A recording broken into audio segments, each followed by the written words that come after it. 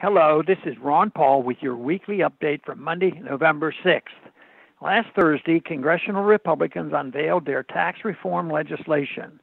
On the same day, President Trump nominated current Federal Reserve Board Governor Jerome Powell to succeed Janet Yellen as Federal Reserve Chair. While the tax plan dominated the news, the Powell appointment will have much greater long-term impact. Federal Reserve policies affect every aspect of the economy, including whether the Republican tax plan will produce long-term economic growth. President Obama made history by appointing the first female Fed chair. President Trump is also making history. If confirmed, Powell would be the first former investment banker to serve as chairman of the Federal Reserve.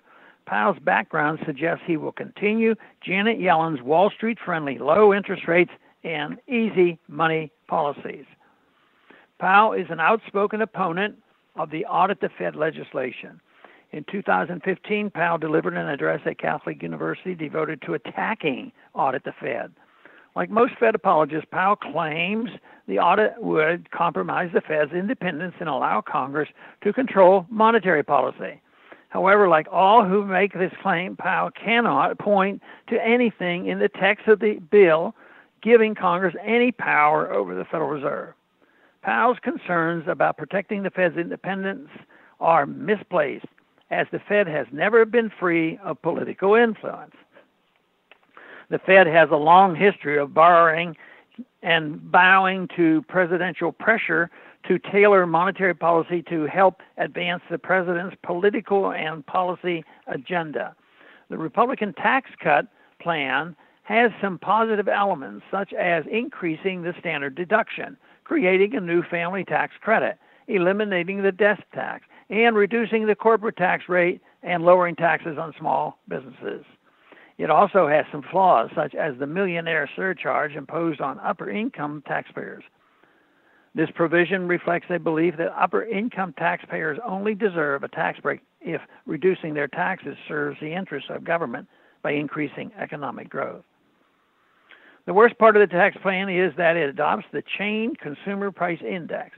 Chain CPI is a way of measuring CPI that understates inflation's effects on our standard of living. It does this by assuming inflation has not reduced American standard of living if, for example, people can buy hamburger when they can no longer afford steak. This so-called full substitution effect ignores the fact that if individuals viewed hamburgers as a full substitute for steak, they would have bought hamburgers before Fed-created inflation made steak unaffordable. Change CPI increases the inflation tax. The inflation tax may be the worst of all taxes because it is hidden and regressive. The inflation tax is not even a tax on real wages. Instead, it is a tax on the illusionary gains in economic income caused by inflation.